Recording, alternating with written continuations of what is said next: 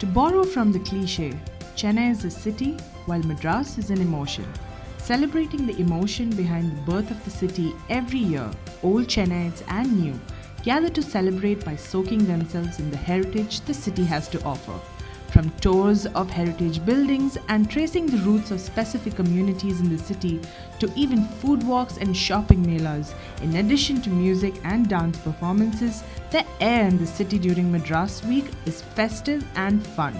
As the grand old city turns 379 this year, we take a look at some events that made it to our to-do list and should surely make it to yours.